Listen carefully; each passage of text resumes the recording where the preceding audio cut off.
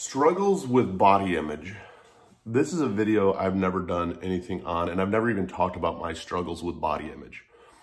My struggles with body image, I've never really truly struggled with any kind of eating disorders. If anything, I've struggled more with overeating. But I have struggled a lot, actually, with body image. And for anybody that can't tell, there was easy things if you watch and look at some of my TikToks or videos, you could tell actually that I do. And that's where people that are struggling with body image, you don't pick up on it very easily. And a lot of times we won't share about it. This is something I didn't think I would ever really share about. And I finally kind of built the courage up to do it. Hit the like and subscribe button if you never have. Follow along. I mean, my channel is all about mental health, mental illness, suicide awareness, sobriety. I'm not a doctor. I'm not a counselor. My name is Eric. I deal with ADHD, PTSD, GAD, and MDD are my diagnoses. I've self-harmed before. I lost a wife and a father to suicide, and I'm a recovering cocaine and alcoholic addict. My body image revolves around weight, and I struggle with it a lot. If you haven't ever noticed this sweatshirt, for example, this is a 2XL. And as you notice how low it goes on me and how baggy it is on me. If you notice, my pants are always scrunched up. They are. My jeans are too big for me. It's always been that way on purpose because of how I look at myself and perceive myself with body image. When I was in my addiction phase, I had gotten up to almost 300 pounds. I'm on actually a workout kick right now where I'm trying to get back down to the weights that I want to be. And that weight is 225. And the reason I have these numbers is because that's actually what I've used to help with my body image of knowing once I've hit that number of in my brain of what I actually do look like. Because in my brain and how I look at myself, it never changes. And it might be the case with a lot of people. I mean, people will be like, wow, did you lose some weight? And no, I don't think so. Because in my image of when I look at myself, I'm always fat. I always am. And it became the most scarred when I went on a trip with my wife to a wedding. And I brought clothes with me that were always fit. These clothes always fit. It was a white button-up collared dress shirt, black dress slacks. So we go to this wedding, and I never really struggled with this at all until the night of the wedding, and I went to go put on the pants, and I couldn't button the pants. I literally had to use the belt to keep the pants up and to like remotely close them. I couldn't button the top button of my shirt, so I hit it with my tie. So I'm literally like busting out of my clothes. And yes, I have an ego. I'm a guy a little bit. I was a little vain. And I'm the fattest slob in the world. And that event sparked a ton in my head that I nonstop thought I was fat. I literally, after this vacation, came back and I bought new Dickies, because that's a lot of the shorts I wear are Dickies. I bought new Dickies that were all one size too big because I never wanted to experience that again. And I became to having a lot of negative self-talk. It never progressed to the point where it was like, okay, I'm not going to eat. I got to starve myself. It got to the point though where I hated my body. I hated seeing myself in the mirror. I didn't like sex at that point. Like I lost a lot of interest in sex because I didn't want to be seen naked. I lost a lot of interest in anything that it took to take my shirt off. I hated pictures of myself because I would look at myself and I was just so fat. And this is my negative self-talk. And I'm only sharing this because this is something that I struggle with in a sense. And I'm not trying to do this for any other reasons than just to share, because I know so many people out there struggle with different body images. And it's not easy to share about. And people be like, oh, you're not fat. No, just shut up. Just shut up, because that's not what my brain is telling me. I have very hard issues with right here around me. I have white driven shirts. And I always feel like I have like a muffin top around me when I have the driven shirts, when I wear those white shirts. And that's why even more recently, like I became even more and more self-conscious of it here recently, that you don't see me wearing those white shirts quite as much as I was because, well, I'm not feeling good about myself. I started really having this big complex of, my God, I've gained weight. And I was so afraid to step on the scale because I worked it out in my brain that I probably weighed 260 to 265, which to me was like the weight that I hit once I just quit drinking. I wasn't really working out. I'm like, that's why my clothes aren't fitting. That's why nothing's fitting on me. The pants don't look good on me. but I can't get other pants because what if I get those other pants and they don't fit? Like I can't take that rejection in my head because I know it will take me to the next level. If I go out and try on pants and they kind of fit at the store, but then like 3 days later they don't fit, it's gonna mess my head up. And I know that. So that's why I've always gotten the bigger pants. I mean, these pants right here, I mean, I'll give you an example. This is how big the pants are. I mean, yes, I have boxer briefs on, but I don't have to unbutton them literally to take them off. But to me, this is the size of pants that I should be wearing. That's how my body image is. And, you know, I'm squinching them in and they gather up around the crotch and I don't care because the pants fit. That's where my brain goes with the body image. When I wear like sweatshirts, I have extra large and that's the size that I probably should wear, but this is a 2XL because I wanted to sit down lower. I don't want to see this. I don't anything. And then I look in pictures and I'm like, shit, your clothes don't fit right. You're ugly. And it's a lot of negative self-talk. The only thing that's actually brought me up to even want to start to talk about this is I do get a lot of people that hit me up with eating disorders. I've never had eating disorders. I do skip a lot of meals sometimes, not necessarily on purpose, which is actually worse when you're trying to lose weight, is skipping those meals because your body thinks that you're starving.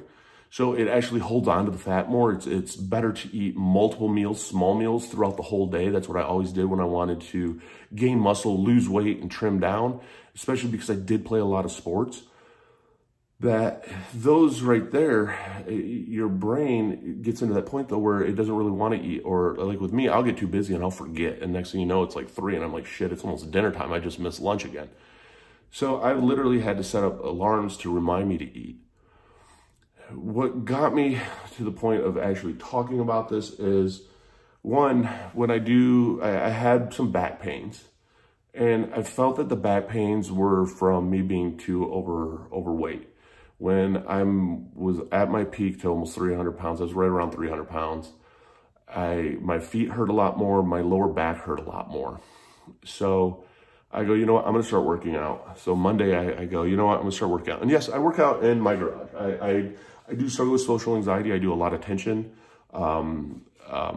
resistance workouts because I go for the toneness. I don't want to get bulked up or anything of that sort, but I do like to be really toned and fit. I was proud of myself 2 years ago. I got down to 225. That was my ideal weight. I hit it. I didn't think I looked good actually, but I knew what I looked like. So I knew it was good. I knew I looked good, but in my head, I was still fat. But I was able to self-talk myself over it because my brain works off of numbers of knowing that these are actually the numbers that I need to be.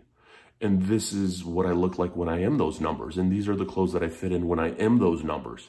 That's literally the way that I've overcome my body image because in my head still, regardless, I look fat. So I ended up going, I'm going to start working out. So I did my workout Monday. And my workout Monday, I go chest, back, shoulders, bis and tris, stomach, legs. Sunday only is a walk day only. And then I also walked 2.5 miles. So I did that Monday. So of course I'm feeling good. I woke up early, took my pre-workout, all jacked up. Went on the lowest setting, of course, on my little tension thing where I'm like, dude, when you were all in shape, you weren't at this weight. You could do so much more. I got done with it though. I did my walk and I ended up eating breakfast and I'm like, you know what? I need to start weighing myself. And I only weigh myself once a week because it drives me nuts if I'm weighing myself every day. So I prepare for the worst. I'm going to stand on my scale and I'm preparing for the worst. I stand on my scale and it said 248.2. And I went, what the fuck? Like, I thought I was a lot heavier than that. I'm like, okay. Because how my stepping stones, like I literally have stepping stones. My initial goal always is then to hit 250. Then from 250 was to 235. So I'm only looking at it. And if you've seen some of my other videos out there, I've talked about my weight a little bit before. I'm only 13 pounds away from that. So once I hit that, I know I can fit a majority of all my clothes out there. I will actually start wearing different pants. I'll start wearing different shorts because I know that they're going to fit a little bit differently and they'll fit better. And it makes me kind of feel good, even though I still think I'm fat. And I mean, that's how the negative self-talk gets. I mean, I have this huge thing of, you know, I'm fat, I'm ugly, I'm not attractive. I don't know why anybody likes me. I mean, I can dissect my body worse than anybody else out there, and I know that a lot of people can relate to it. I mean, I have caterpillar eyebrows, and, you know, I have a fucking divot in my head, and I own the shit, and I make fun of it, but I want to show you the vulnerable side that is the reality of it. Of, you know, I mean, I'm that guy who's sitting in front of the mirror going, why can I do this to my belly? I'm fat. And then when people are like, oh, you're not fat, and I like dad bods and stuff like that, it's like, really? Like, that fucks with my head. So even on my mirror, I'll put positive notes that remind me, hey, you are beautiful, you are. Just because I need those positive notes, I need that positive reinforcement. I do affirmations because I need that positive reinforcement and focus on that I am beautiful, that I am smart, that I am, you know, gorgeous, I am all that. And it's not out of vain, it's out of trying to keep my brain brainwashed from going to the negative side of going, dude, you're ugly, you're old, look at all the gray hair you have, look at how fat you are, look at how ugly you are, look at how overweight you are, look at how you have a horrible ass, you know? I mean, guys have that sense to them, and we don't share about it a whole lot, and I know that women do too, tremendously, because I've had a lot of women, I've never really had any guys reach out about it. I've had a lot of women, though, reach out about it for support. But the thing that I found that has helped me the most with it is knowing at least what these weights mean. So my brain doesn't work off of what I see, it works off of that number. And that brings me a lot of comfort because I know what that number means. And the positive reinforcement just that I get from the notes and I get from everything, and knowing that I'm working out, starting to feel better about myself. And there is a lot of truth that's to working out. It doesn't cure depression, it doesn't cure anxiety by any means, but it does help your head a lot. Separating from your environment, you're feeling good, you've accomplished something, it makes you feel good, it makes you feel more alive. Anybody struggling out there with body image, I will be doing more videos on this because it is something that I know a lot of people do struggle with, especially when we're going through depression. I mean, we find anything to beat ourselves up over, and eating disorders are very, very common too.